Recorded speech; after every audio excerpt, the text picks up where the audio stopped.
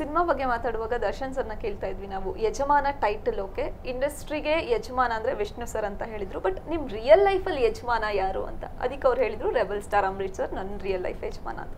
ರಶ್ಮಿಕಾ ಅವರ real life ಯಜಮಾನ ಅಂದ್ರೆ ಯಾರನ್ನ ಕರೀತಾರೆ, ಯಾಕೆ? ಪಾಪಾ ಇಸ್ ಮೈ ಯಜಮಾನ. ಸೂಪರ್. ಇನ್ನು ಸಿನಿಮಾ ಬಗ್ಗೆ ಮಾತಾಡುವಾಗ ಆಕ್ಚುಲಿ ಮೇಕಿಂಗ್ ನೋಡ್ತಾ ಇದ್ವಿ ನಾವು. ಬಹುಶಃ ಇದ್ರಲ್ಲಿ ಒಂದು ಆರಾಧ್ಯ ಅಂತ ಒಂದು ಚಿಕ್ಕ ಮಗು ಆಕ್ಟ್ ಮಾಡಿದೆ ಅನ್ಸುತ್ತೆ ನಿಮ್ ಜೊತೆ ಥ್ರೋಟ್. ಆ ಮಗುಗೆ ಏನೋ ದರ್ಶನ್ ಸರ್ ಚಾಕ್ಲೇಟ್ಸ್ ಎಲ್ಲ ಬೇರೆ ಊರಿಂದೆಲ್ಲ ತರಿಸ್ಕೊಡ್ತಾ ಇದ್ರಂತೆ, ಅದ್ರ ಬಗ್ಗೆ ಹೇಳಿ. She is one sparkle ಸೆಟ್ಟಲ್ಲಿ. ಏನಾದ್ರಾಗಲಿ ನಗ್ನಗ್ತಾನೆ ಇರ್ತಾಳೆ. It's like it's so nice. ಅಂದರೆ I told you know that I want to be some one who ಎಲ್ರೂ ನಗಿಸ್ತಾ, ಎಲ್ರೂ ಏನೋ ಒಂದು ಫೀಲ್ ಗುಡ್. ಯಾವುದೋ ಪ್ರೆಸ್ ಮೀಟಲ್ಲಿ ಯಾರೋ ಕೇಳ್ತಾ ಇದ್ರು ತಾನ್ಯ ಅವ್ರನ್ನ, ಇಬ್ಬರೇ ಹೀರೋ ಇದ್ದೀರಾ ಅಂತ, ಏನಾದ್ರು ಜಲಸ್ ಫೀಲಾ ಹಂಗೆ ಹಿಂಗೆ ಅಂತ. ಅದಕ್ಕೆ ಅವ್ರು ನೋ ರಶ್ಮಿಕಾ ವೆರಿ ಸ್ವೀಟ್, ಇಬ್ಬರು ಫ್ರೆಂಡ್ಸ್ ಆಗಿಬಿಟ್ಟಿದ್ದೀವಿ ಅಂತ ತಾನ್ಯ ಬಗ್ಗೆ ಹೇಳೋದು. ತಾನ್ಯ ಫಸ್ಟ್ ಮೀಟ್ ಮಾಡುವಾಗ I hadn't met Har before. I knew ಅಂದರೆ ತಾನ್ಯ ಅಂತ ಒಬ್ಳು ಇದ್ದಾಳೆ, she is the second lead and all of that. I was like I hadn't met Har before. So when I met ಹರ್ನು ನಮ್ಮ energies instantly match ಆಗೋಯಿತು. ನಾವು ಮಾತಾಡ್ತಾ ಇದ್ವಿ. ಈ ಗರ್ಲ್ ಟಾಕ್ಸ್ ಇರುತ್ತೆ ಅಲ್ಲ, ಅದೆಲ್ಲ ತುಂಬ ಜಾಸ್ತಿ ಆಗ್ತಿತ್ತು. ಆ್ಯಂಡ್ ಇವತ್ತು ಕೂಡ ಮೆಸೇಜ್ ಮಾಡ್ತಾನೆ ಇರ್ತೀವಿ. ಏನಾದರೂ ಆಗಿದ್ರೆ, ಏನಾದರೂ ಬೇಕಾದರೆ, ಏನಾದರೂ ಮಾತಾಡಬೇಕು ಅಂತಂದರೆ she's there, and even I'm there for her. So she's a very nice girl. She's very, you know, good. She is like very human, you know, and she is wonderful to work with. Actually, and she's beautiful.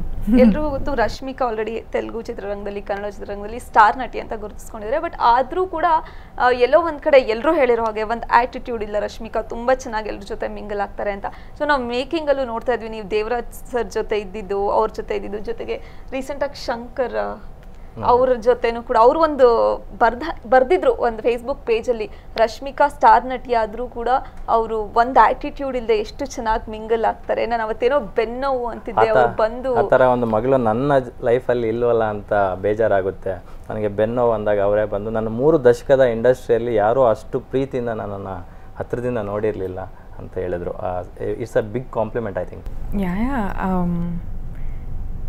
The thing is, ನಾವು ಬೇರೆಯವ್ರನ್ನ treat ಮಾಡೋ ರೀತಿ ಇದೆ ಅಲ್ಲ, ಅವ್ರ ಲೈಫಲ್ಲಿ ಅವರು ಎಷ್ಟೆಲ್ಲ ಕಷ್ಟಪಡ್ತಾ ಇದ್ದಾರೆ ಅಂತ ನಮ್ಗೆ ಗೊತ್ತಿರೋಲ್ಲ.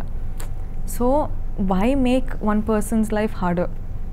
ಅಂದರೆ ನಾನು ಅವ್ರನ್ನ ನಗಿಸ್ಬೋದು, ಅವ್ರನ್ನ ಚೆನ್ನಾಗಿ ನೋಡ್ಕೋಬೋದು ಅಂತಂದರೆ I would love to do it. ಯಾಕಂತಂದರೆ ಅವ್ರ ಹಿಂದೆ they will be thinking of 100 things, they will be 100 things going behind there back. So I want to B someone who, you know, they can be happy with. Coming to, you know, doing that to it's not planned. ಅಂದರೆ ಪಾಪ ಕಾಲು ನೋವ್ತಾ ಇತ್ತು,